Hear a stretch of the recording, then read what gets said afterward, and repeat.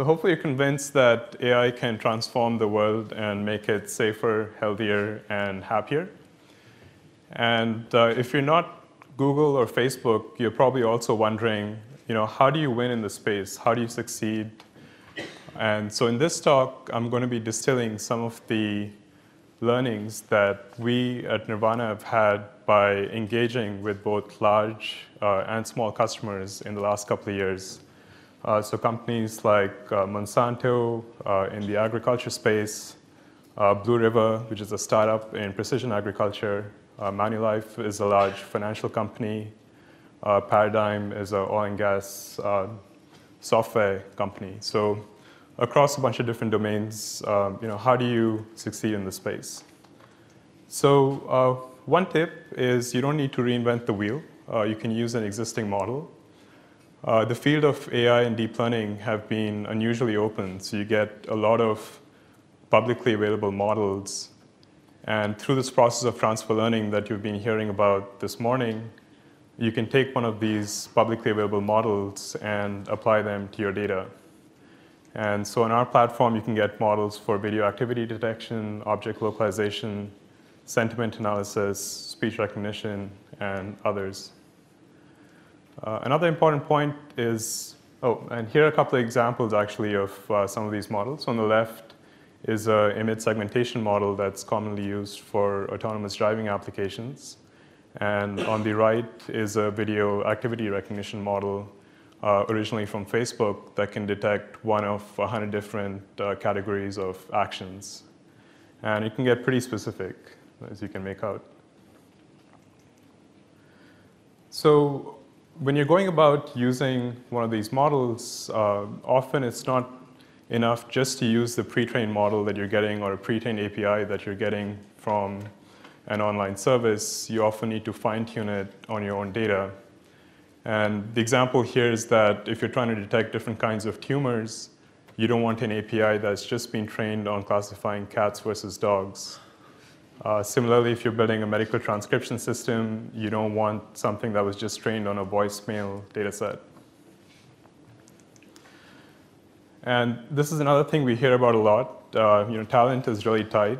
All the deep learning talent is getting absorbed by the big companies in the space. So how do you, as an enterprise customer or a startup, go about building your talent in the space? So there are a couple of options. One is you can use professional services from companies like ours or others. And you can also go about training your staff. There's a lot of talent in adjacent areas to deep learning, so in traditional machine learning or in areas like computational neuroscience or computational physics, or even just in software engineering. There's a lot of really talented software engineers who are really interested in AI and deep learning. And with the right kind of training, they can pick up what's needed to be successful. So we recommend hiring and training these individuals. Another important consideration with any technology, and this is true for deep learning also, is evaluating the degree of lock-in that you're getting into. So for example, if you choose to go with a cloud service, choosing one cloud service might make it difficult to use a competing cloud service. And although deep learning has been very open, a lot of academics are getting into deep learning, and they're bringing this very open spirit with publishing papers and code and frameworks. There are still some things that are proprietary, so data being one of the biggest ones that's been talked about this morning. And so you want to evaluate what kind of lock-in you're getting into as you're choosing these different technologies. And how are the owners of the underlying technologies incentivized as you're making these decisions? So these days, there's a big trend towards using public clouds, and data is pretty secure on a lot of these public cloud offerings. But many companies are on the longer, costlier 5-step program towards the public cloud. So if you're in one of these companies, do have an on-prem appliance option as you're building up your deep learning stack. Or you can go straight to using a cloud service and skip these intermediate steps. So the next thing is, initially, typically in the deep learning lifecycle, you're starting off doing initial small-scale explorations, but then at some point, you want to be able to scale up to a much larger data set. And if you can do that scale up on the same service with minimal incremental effort, then you save your data science team a lot of time. So as you're evaluating your options, choose a scalable cloud service where you can do this entire life cycle in a similar kind of environment. So deep learning, as I think some of the talks have alluded to, and you've probably heard, the training process can take weeks or even months in some cases. And so if you have access to technology that can give you a big speed advantage, that can give you a huge competitive edge over the competition in whatever space you're in. So this is perhaps what we're best known for. Nervana is known for achieving ludicrous speeds on GPUs as well as on our upcoming Nervana engine processor. And other companies like Google have also announced deep learning specific processors. So the analogy that I like here a lot is that of GPUs with respect to graphics. So 25 years ago, before GPUs started out, if you were trying to render a photorealistic scene, it would take you a huge cluster of CPUs to do that. Whereas with the advent of GPUs, you can now play photorealistic video games on your mobile phone.